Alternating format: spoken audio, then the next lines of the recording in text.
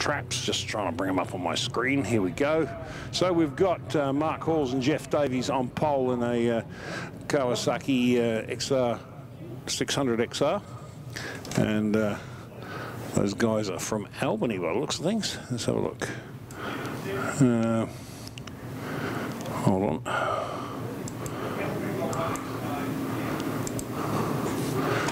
I seem to have lost something on my screen, which could be a bit of a challenge.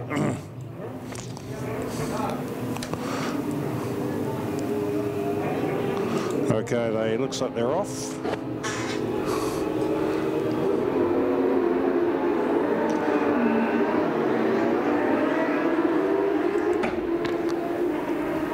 Okay, they are away. So sorry, folks.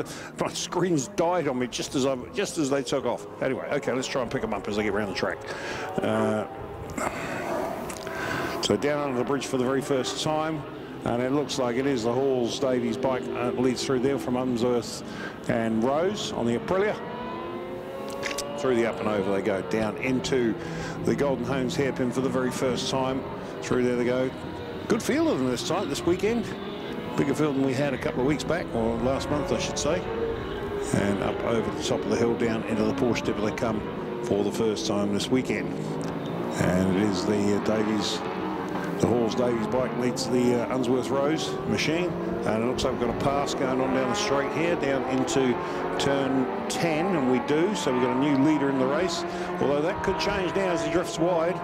And the other comes back on this side by side out of that corner as they come up the hill here. It's a straight drag race. We'll wait till they get to the line and we'll see who it is going to get across that line first. And around the top they come. And it is the Unsworth Rose bike from the Halls Davies machine. Then we go back to Goodwin and Blythe next, but then it's Taylor and Dunlop, and then Graham and Burke and Wilkinson, sorry, as they go down under the bridge now. And it is the Aprilia leading the Kawasaki through the up and over for the second time, heading down towards, this is where all the action's happening at the pointy end at the moment, as they get down towards the Golden Homes hairpin. Back in third position at the moment, it's Peter Goodwin and Louise Blythe on the LCR 1000. And then next bike back from there is Spike Taylor and Kendall Dunlop in the GSXR 1000. And then there's a good little bunch going on. There's about three of them abreast coming out into the corner there. As they come out, it's 1, 2, 3 in a line, so I can't pick them up. I can't pick up the numbers of them from here. So back to the front, and it is Unsworth and Rose are absolutely pulling out that Aprilia has got some grunt as it pulls out of that corner there, pulls away from the Kawasaki as they come up the hill. Both bikes 1000cc. Oh, sorry, no, the Kawasaki's a 600, I do apologise. Goodwin and Blythe back in third, they're on a 1000. So down into turn 1 goes our leader now. Heading down towards the Hampton Downs Bridge for the third time. And this is a 6-lap race. And it looks like the Unsworth Rose machine is going to not make a race of it. They've just pulled out a little bit, opened up a gap, but and then of course the Mark Halls, Jeff Davies in second position have opened up on Peter Goodwin and Louise Blythe. And then we go back to Spike Taylor and Kendall Dunlop, followed by Darryl Williams and Brian Flynn. Then it's Ian Burke and Graham Wilkinson come through next. Then Desmond James and Richard Lawrence from Michael Woolen and Isaac Taylor. Then the next ones through were Damon Nagel and Louis Scrivener from David MacArthur and Josh Keeling, and then Peter Bradler and Simon Beard, and rounding up the field was Nick Plogue and Marcy Pandella, but it looks like they actually didn't start. So lap 4 up the front here.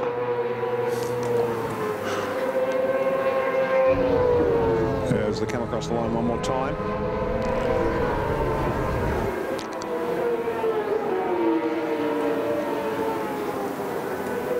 And it's still the Aprilia leads from the Kawasaki.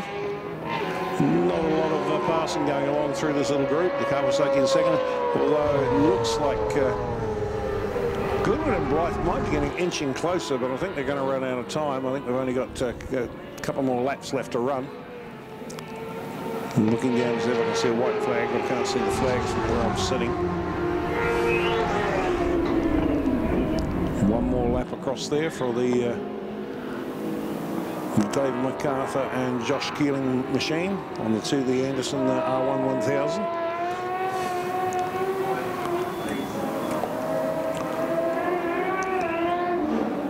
And Braden and Simon Baird come through the last bike on the road. That's the Yamaha ZFR 1000.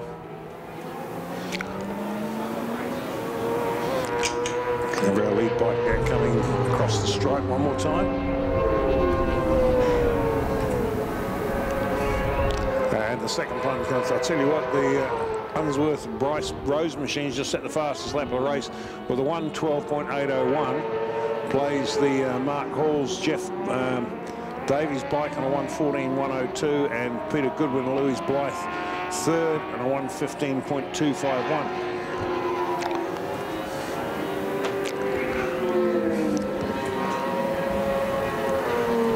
So we've only got a couple more laps to go.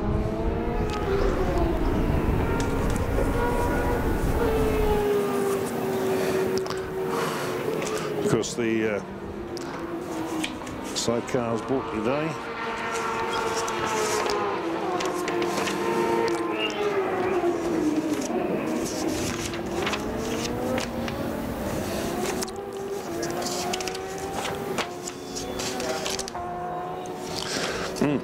Sorry, Sidecars brought to you today by Motormail. Hello, it must be coming up to the last lap anytime soon. Looking for our lead bike now. Where is it? Or our lead rig.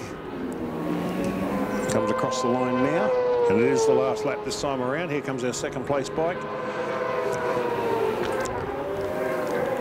And then it's back to Goodwin and Blythe come through in third position, all pretty much equidistant now.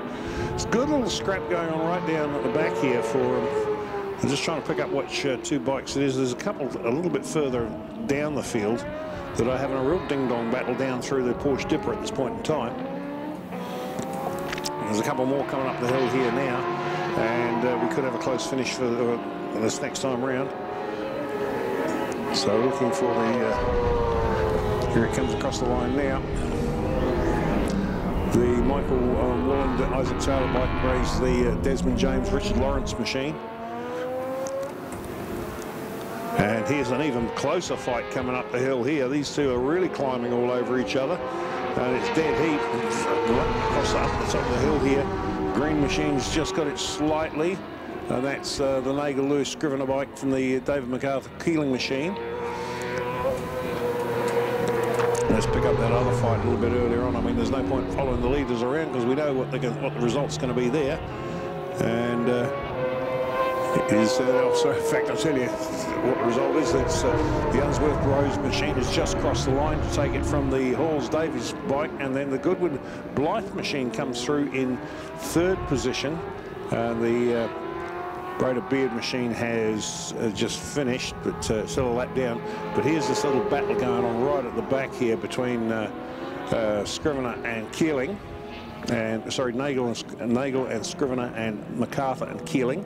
Right at the back, they drop down in the Porsche Dipper. They're absolutely glued together. You look, I've tied a piece of string between the two of them as they head off down the straight towards the Daylight EM sweeper. Not a lot of performance difference between them as they go into turn one. And oh, I'll tell you what, it nearly got that wrong. And that was the green machine. The Scrivener machine got completely tail happy coming out of there. And I might have lost ground actually, so look at them coming up the hill here. But no, that horsepower has definitely got more horsepower than the Suzuki. And across they come the line there, and it is the Nagel Scrivener machine finishes in front of the MacArthur Keeling machine. Well, there you go. That was our first run of the day, our first race of the day, I should say. That was the Sidecars. Next up, it will be the intermediates.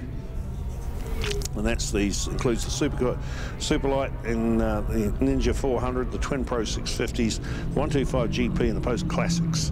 That's a 6-lap race. That will be our next one up.